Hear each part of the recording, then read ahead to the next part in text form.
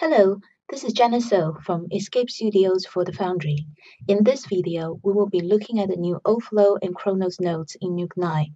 We will investigate what's new and what have been changed, so you can adapt to the new nodes straight away. Now let's get started.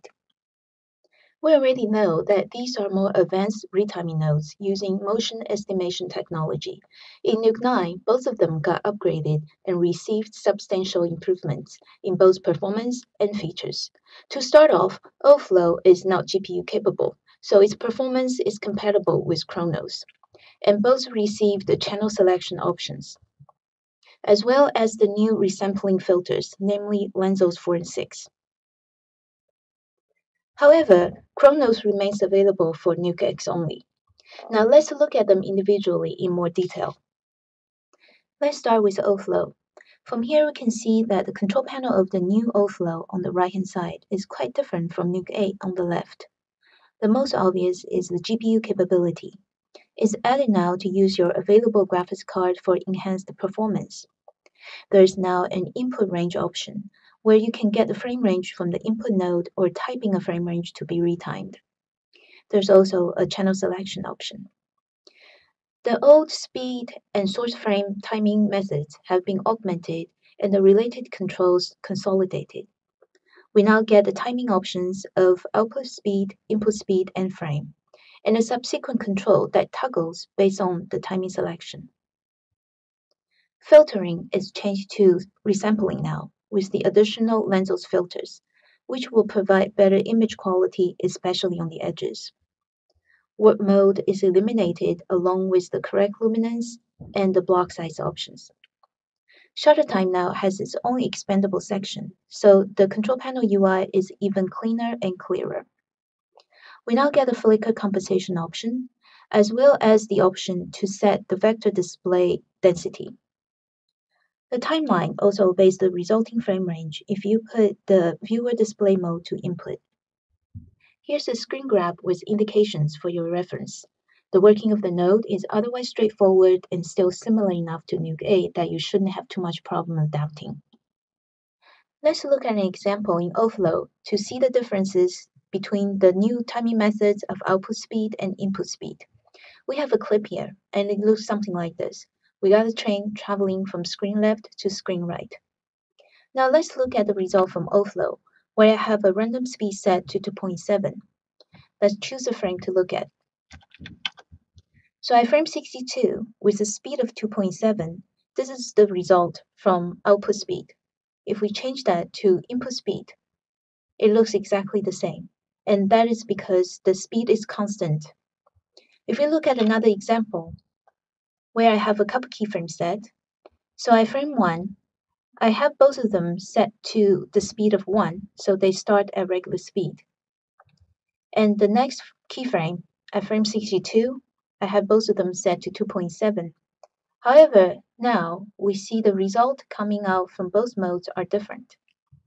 In output speed mode, which means at frame 62 of the output, it has a speed of 2.7 and the train has gone this far. In input speed mode, which means at the input frame of 62, it has a speed of 2.7. So at the resulting frame 62, the train has actually gone further than the output speed mode. This takes a little getting used to, but if you play with it for a little bit, you'll pretty soon grasp the idea. To help you understand the difference between input speed and output speed, let's look at a few graphs. In this graph here, the bottom film strip represents the timeline. The top is our source. When we set input speed at 2, that means based on the input frame numbers, we're going twice as fast. So an original 100 frame clip will be shortened to 50 frames. It will go something like this. For output speed mode, however, all the frame numbers and speed are referring to the output. So when output is running twice as fast, our frame 100 of the result will be taken from the original frame 50. So it goes something like this. Now let's take a look at the improvements in Kronos. There are actually not that many differences in the control panel. There's the addition of the channel selection. The old timing control is renamed to method which is more appropriate. There's an additional timing control with the options of output speed, input speed, and frame. The speed and frame knobs have been consolidated into one that toggles based on the timing selection. A new motion knob is added to choose between the new regularized or the conventional local motion estimation algorithm. The vector smoothness knob is defaulted to strength, which is associated with the new regularized algorithm. And now there's a resampling pulldown to include the new Lensos filters. Here's a screen grab of the default control panels of a Kronos in Nuke 8 and Nuke 9 with indications for your reference. Nuke 8 is on the left and 9 on the right. Even though on the surface, the control panel doesn't change drastically, the addition of the advanced motion estimation algorithm from Ocula enables Kronos to provide much better resulting image with less artifacts and smoother warps. The resampled result has less pulsing between regions. Not to mention the whole process is faster as well. Timeline also obeys the resulting frame range from Kronos if you put the viewer display mode to input. Let's look at an example in Kronos. I'm using the same footage as the one we saw with OFlow, and I have set a few keyframes for the speed. This is the result we get with the regularized algorithm. It's adopted from Ocula. It's a semi-global motion estimation. If we change that to local, we see some misplaced pixels. Even if I crank up smoothness to a higher value, it's not really helping. In regularized, the control of strength allows us to bring back local detail. So the higher the value, in a sense, is less smooth. So you can see that it has an exact opposite effect as the smooth control. To see the differences between the resampling filters, we have to zoom into the image.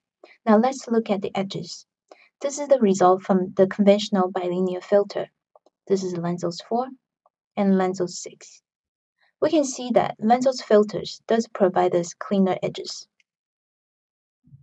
Let's test Kronos out on something that's a little bit more challenging, hair. We have a clip here with flying hair. I have set up Kronos with random mode and random speed. Let's look at the result and also compare it with the nearest original frame. This is a retime result. Everything seems to be nice and smooth, nothing pops. Let's stop there and compare it with the nearest original frame. So that's the original. This is retime, original, retime, original. Let's look at the different frame. Retimed, original, retime, original. As you can see that the new Kronos node is able to keep the integrity of the original image quality very well. Just one more thing to add here. Regardless of which timing method you use, as long as you have keyframe set, you can always go into the curve editor and set the speed ramps to your liking.